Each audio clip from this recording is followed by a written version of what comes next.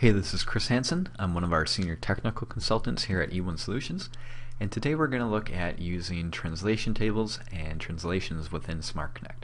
Now, they've been around for a while. We've recently made some changes to them to add a little bit more functionality within one.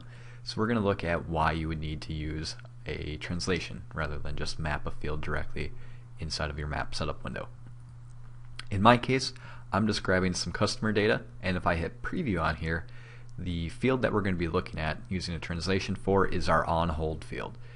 Now, when you're mapping this to GP, if you look at the eConnect reference to see what type of data it wants on there, it's looking for an integer or for a bit. So it wants a 0 or a 1 to say whether it's on hold or not. In our case, in our source file, we've got the word yes or no. So if we try to map this directly through, we're going to end up with an error because you obviously can't pass through a string value into an integer field.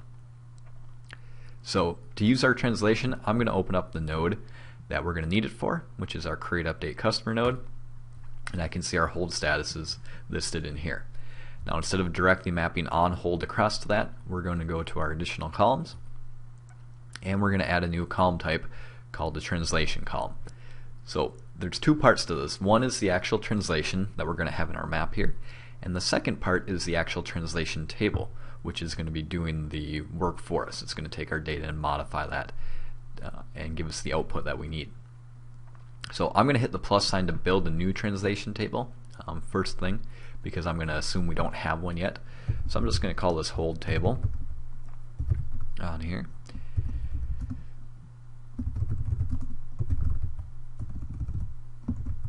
I'm going to give it our description that we need. What could be whatever you want. It's just for your reference later on. And then the way this translation table is going to work is we're going to add different rows to it, and we've got our from column and our to column, and it quite simply takes whatever data is in the from column and it'll translate it to the to side of that if it finds a match. So I'm going to put the word yes will go to a 1, the word no will go to a 0, and I know these values as I looked them up in the actual eConnect schema guide, so I could see what eConnect wanted for each of the possible values we put in. So 1 would be on hold, 0 would be not on hold. I can actually add more values in here, so if I'm not sure what the customer might give me, they might give me a true or a false value as well. I could also say true goes to 1, false goes to 0. So you can have more than one value match to a particular output. So once we have that set up, we can go ahead and save this table and we can use it within our map. The other things you can do in here is you can also hit this import button. What that will allow you to do is import your data from an Excel sheet. So if you got an Excel sheet that's got a from column and a to column on it, it would dump all the data in each of those columns into our translation table setup on here. That's helpful if you've got a large amount of data that you want to enter and you don't want to key it all in again.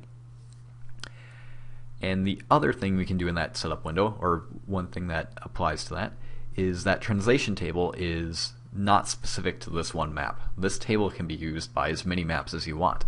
So if it's a fairly generic thing, like my hold status option, I can go ahead and use this in 2, 3, as many maps as I want. And it's gonna, anytime I make a change to that translation table, it's gonna roll down those changes in every map that it's referenced within. Now, back to our specific map, I'm going to just name this field hold translation. That will be the name that I see on the left when I go ahead and save this. The lookup column will be the actual column that we're doing the translation on, so that will be our on hold field. The translation table, I'll use my table I just built there. Otherwise, if I already had a table set up, in this case I did have one that did the same thing, I could have used that instead.